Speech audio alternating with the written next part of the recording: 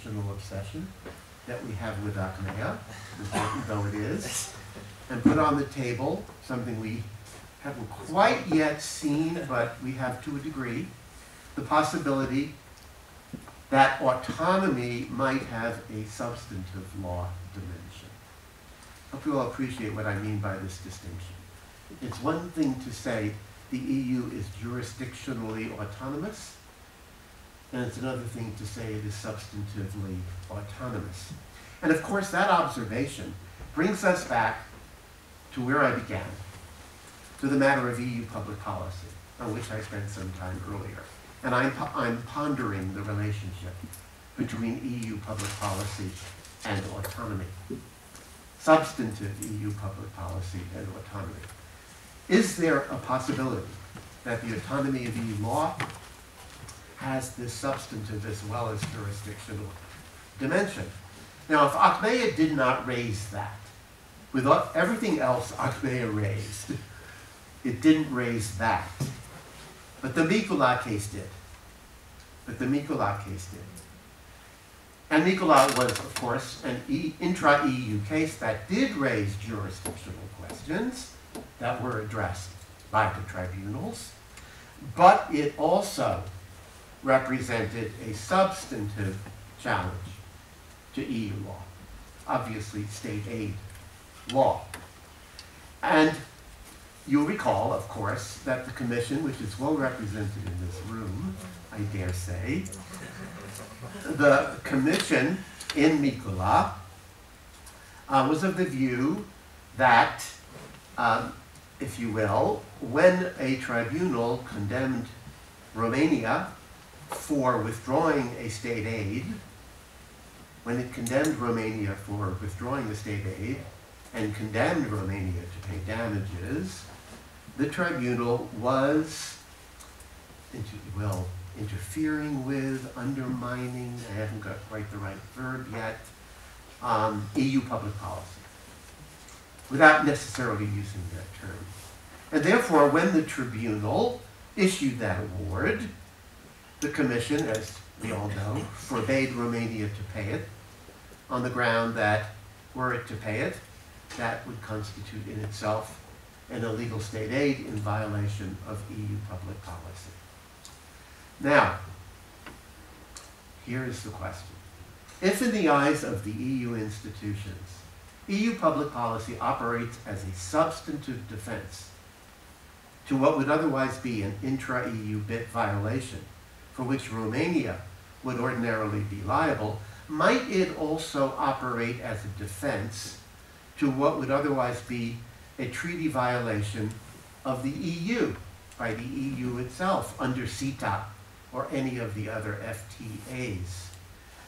Might an EU member state court be compelled, under the reasoning of Eco-Swiss, mind you, to deny such an award, recognition, or enforcement on EU public policy grounds?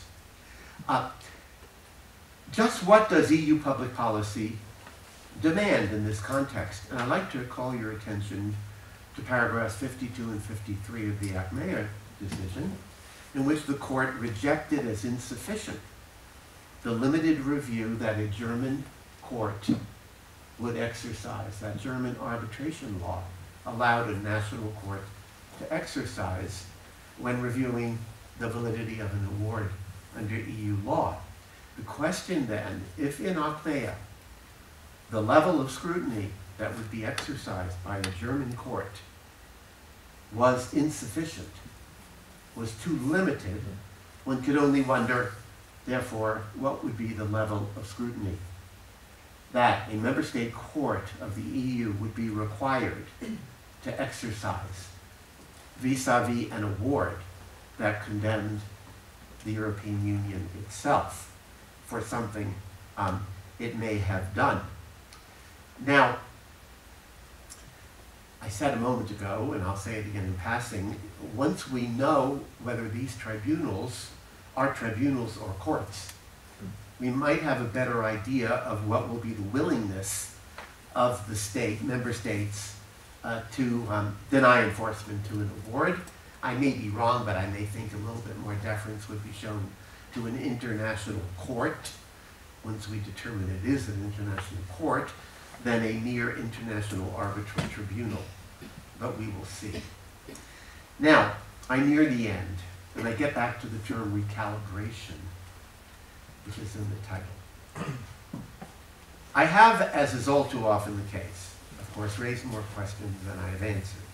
But these reflections prompt me to think about what the title of this talk conveys, Recalibrating the EU International Arbitration Interface, and more particularly, to what extent, how, where might the EU do something that would mitigate the tensions? It is no secret that the international arbitration world, and the international investment arbitration world in particular, is caught up these days in serious soul searching. I don't think that's an overstatement when I think of the resources that are being devoted to the re-examination of the investor-state regime as we know it today. UNCITRAL was mentioned. I'm a member of an academic forum led by Gabriel Kaufmann-Kohler that is seriously examining any and every possible reform to the current system. Now, of course, it's entirely too early to tell what shape down the road investor-state dispute resolution will take after this period of introspection has come to an end. But I think it's fair to say that whatever the reform that ultimately emerges, and it's difficult to imagine that there will not be reform of some kind, that will have demonstrated a willingness, if only under duress, but a willingness on the part of that legal order, international arbitration, to re-examine some of its most basic understandings. Whether or not the EU ends up with a multilateral investment court that it is currently championing, whether or not it does, I think it would have to admit that the re-examination by the international investor-state community, the re-examination of things, will help the international arbitration EU law interface to take a turn for the better. It may not take a turn sufficiently for the better to satisfy the EU, but it will take a turn for the better. So, the converse proposition. How much room, if any, we well may ask, how much room is there for the European Union, conversely, to relax the demands that it has made on international arbitration? Opportunities are there. Opportunities are there. How promising they are remains to be seen. But I think it behooves us to think not only about the investor-state regime re-examining its premises, but at least the exercise of doing that on the EU law side of the equation would not be a very bad idea. So I'll give you a couple of examples before I close that echo, I think, the points I've tried to make in this presentation.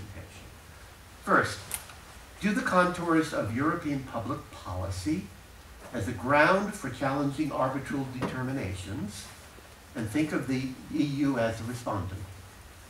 Whether in competition law, consumer protection law, or any other public policy field, do they stand to be more clearly delineated and cabined than they have been? The European Union has not, to the same extent as most legal systems, yet cabined the notion of EU public policy. Might somehow the notion of EU law autonomy, in whatever manifestations it may take, be reined in or at least better defined and operationalized? Might the EU recognize that it is one thing, as I said, to assert autonomy of EU law vis-a-vis the member states, a la primacy, and quite another thing to assert the autonomy of EU law vis-à-vis obligations emanating from international law regimes to which the EU has subjected itself. And we might add, might the EU clarify whether its compliance with the rulings of tribunals established under its own investment treaties, however those rulings might be denominated, judgments, awards, are or are they not subject to defeasance in member state courts by reference to EU public policy? Is it possible,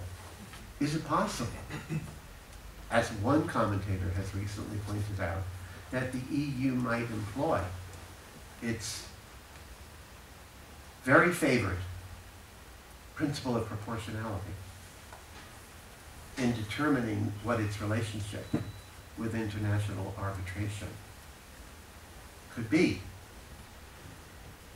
I do not know what the recalibration exercise on the international arbitration side of the EU international arbitration interface will eventually yield. But just as some recalibration on that side is taking place, so too perhaps is some recalibration on the EU side of the equation. I've tried to give some indications of where I think the points of relaxation might be, although I know there would be enormous opposition to them. But I would say that given that the EU now seeks to be, and is already, a protagonist in the investor-state arena, given its central role in shaping today's international legal order, its own efforts at recalibration, the efforts it might make in this direction, stand to do a world of good. I expect I have offended some persons in the room. I want to assure you that my motivations are positive. I genuinely despair when I hear, as I do, again and again, that there is going to be never any dialogue between the EU and international arbitration legal orders. It is that, and only that, that prompts the inquiry I've embarked on and the observations I've made.